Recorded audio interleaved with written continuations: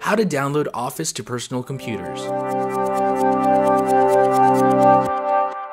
To begin, let's open up our web browser and head to the district web page. Under the Employee tab, select Outlook Web App. You will then be redirected to the Microsoft Login page. Log in using your district credentials.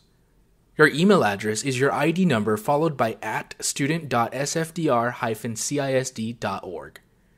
Your password is the password you use to log into the computers at school.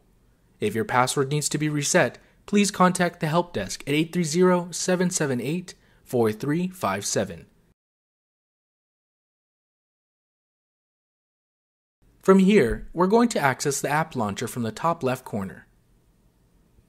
Then Office 365. Click on Install Office and a drop-down menu will appear. From here, you can click on Office 365 apps. Office 365 will begin downloading, and from there you can follow the setup instructions. And that is how to download Office to your personal computer.